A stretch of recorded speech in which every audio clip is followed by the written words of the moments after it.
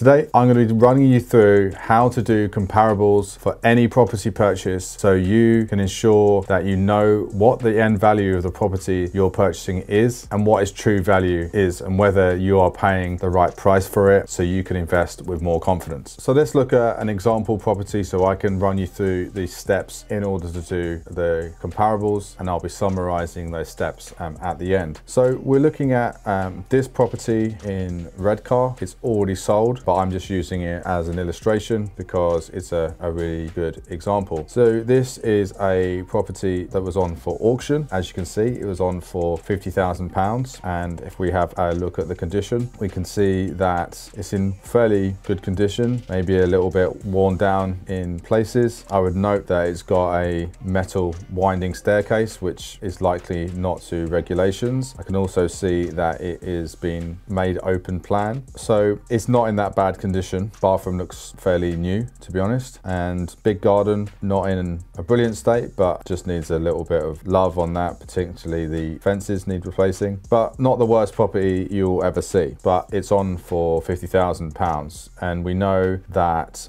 because it's at auction, it's likely to be worth much more than that. So we now need to ascertain, well, what is it actually worth? So looking for other elements as well that we can factor into our price estimate. So we can see that it's a 3-bedroom property. We can see that it's got 2 reception rooms, but they've just knocked through a wall here and made it open plan, as I've already mentioned. Helpfully, there is square meterages already on the floor plan. It says 97 square meters, but I'm going to check that as well, because one of the first steps you need to do when you're checking out comparable properties is to ensure that you're comparing like-for-like properties. And what do I mean by that? Well, I mean that essentially you're comparing end terrace with an end terrace, and you are comparing the same size property. So we want to be comparing this to a 3-bed property. We also want to be comparing it to a similar size property in terms of its square meterage. So one way of looking at the square meterage, in case it's not on the floor plan, is to look at the EPC. So go to the government's EPC page, put in the postcode. Helpfully, this has also got the number on it. So we find number 10. This has been done quite recently, and it's 90 square meters. The floor plan says it's 97 square meters. So we usually go off the EPC because agent generates these floor plans, and normally we find the EPC to be more accurate. So let's start our kind of analysis on this. Just one thing to note as well, even though it kind of looks like an end terrace because you can't really see it, it's actually, according to the listing, a semi-detached. So we will be looking for other semi-detached. So the first thing I'm going to do is look for like-for-like properties. So I'm going to go to Rightmove sold prices here, and we can see that there is a property sold in 2022 for 147. So that's property on the same street, and this is a 3-bed semi-detached. We know that was sold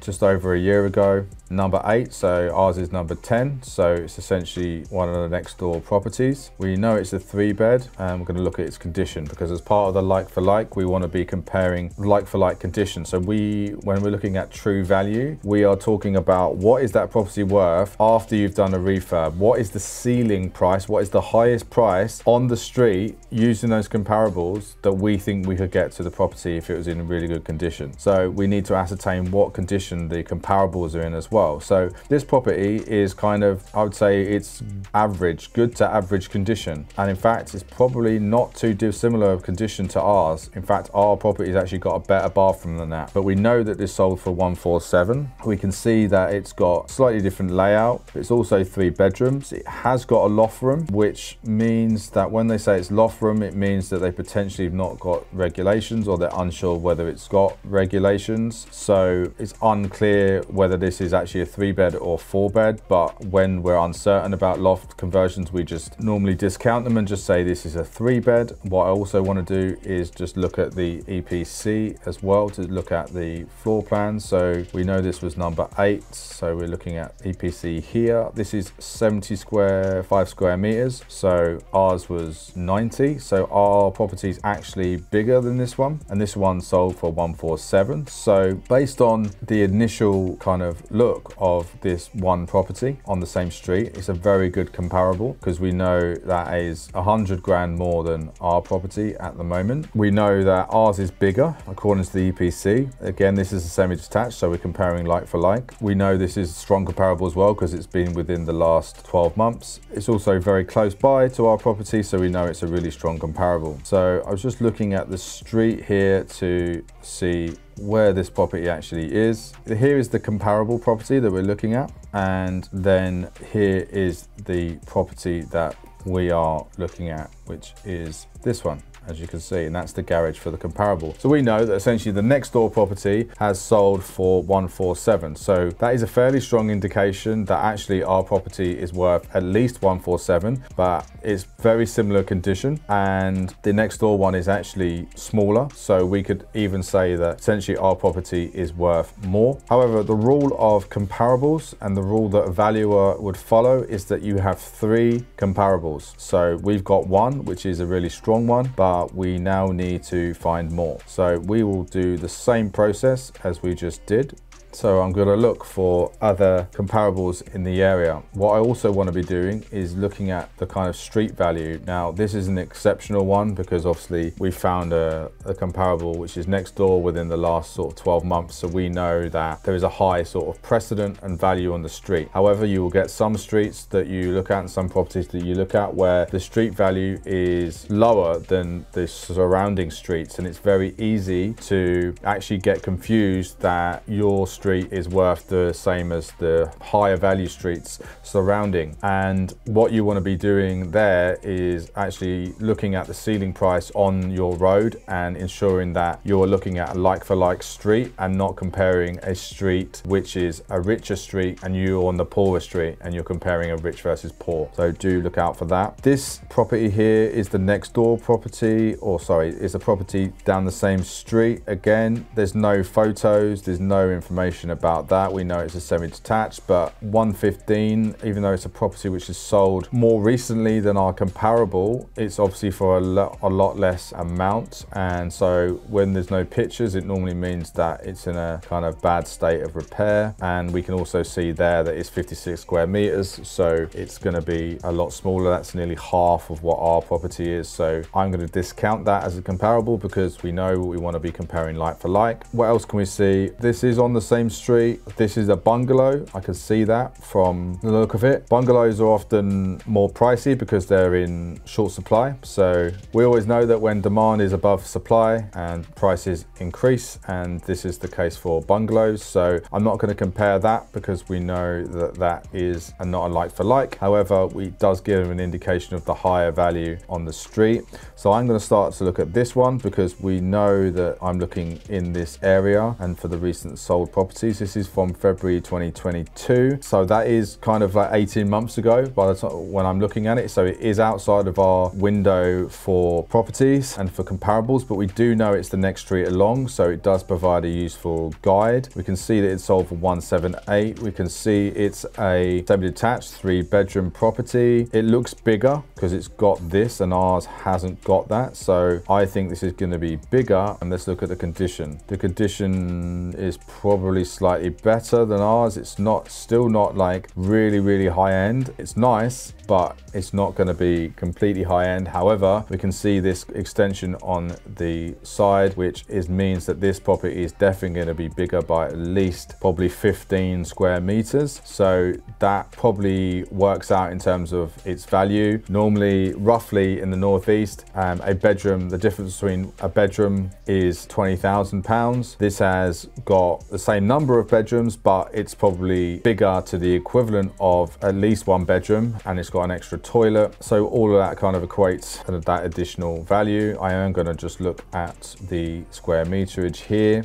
Number 7, yeah, 104 square meters. So that's 14 square meters bigger than ours. So we need to be looking at similar sized properties. We can sort of use that as a guide. It's bigger than our property. It's outside of the 12 months that we're looking at in terms of comparables. So I'm not going going to use that at the moment. However, I have found another one here, which is Victoria Avenue, which is, let's have a look how close it is, because all these are strong comparables because they're in the vicinity. Now we're looking at St John's Grove. This was the last comparable we looked at, and this is the next one along. So we know that it's very close by. We can see that it's two strong comparables actually, because one's in 2021 and then one's in 2023. So that shows that there's some good strength in the area that hasn't gone down. It's actually gone up by quite a lot. And we can see it's very similar property. It's a semi-detached. It has a yard next to it. And this one does look like it's been modernized, and that would make sense because of the uplift in value seen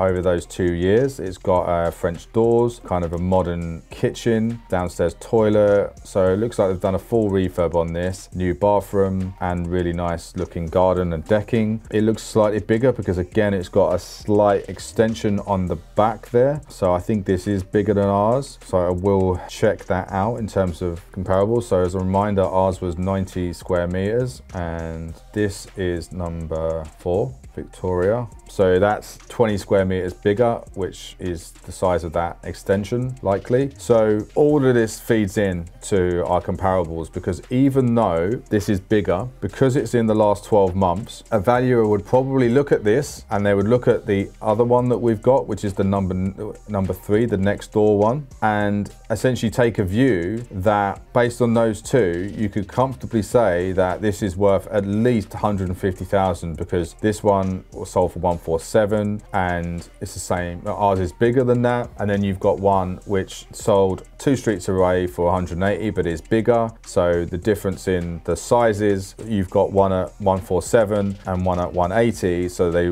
may take a view of it being in the middle of that. However, our comparable next door is out of the 12-month window, so, and I've only got 2 comparables, so I do need to see what other comparables we're going to do. So I'm going to have to go deeper into Rightmove, because at the moment I'm only looking at this area only. So I'm going to be looking at other comparables in the further away as well. What I've also got is this one. So I've got number 14 on the same street, which is a detached property. So again, it's not like for like, but it does look like, I mean, it's weird because the downstairs looks like it's been refurbed, and then it looks like half of it hasn't been refurbed because that kitchen's way old. They've just put new carpets in there. Lounge is way dated in terms of its carpets and in terms of the fire and stuff, but that's sold for 170, but it is a detached property, so that is a higher value than our semi-detached. However, it is on the same street. So again, another kind of guide, but a valuer wouldn't use that because it's not within the 12-month window. So still need to find another comparable. So let's go a bit deeper. So I'm looking for something in the last 12 months that's like for like within this quarter of a mile, and I've looked at this one that's outside of the 12 months. I've looked at this one, that is one of our comparables. We've discounted that, and again, that's our main kind of comparable, but again, outside of the 12 months. So there's nothing else beyond the ones we've looked at already past 2022. So I'm going to have to go wider, because this is what a valuer would do. They look at the levels. So they look at close proximity, and then they go further out, and then they will look at time as well. Some valuers will look at 6 months only, and then they will go 12 months. And if they can't find anything with 12 months, they will go further out. This area I know is the values are really varied, and it's again similar to what I said before, is that you don't want to be comparing a nice street to a low value street. So for example, Fitzwilliam Street, you can see that it sold for 90,000 back in 2007, but it's going to be a lower value street compared to our street. So I'm not going to look at any comparables there. I've got a 3-bedroom semi on Borough Road, so I need to see where Borough Road is. I can also look at Greenlands Road, which is 234. So obviously these are way higher than ours, but they could be good comparables. So it's just about looking at each of these individually and doing the same level of analysis that we've already done. So firstly, we need to understand where is this street compared to ours. So ours is up here and this one is down here. So very, very close. So this could be a good comparable.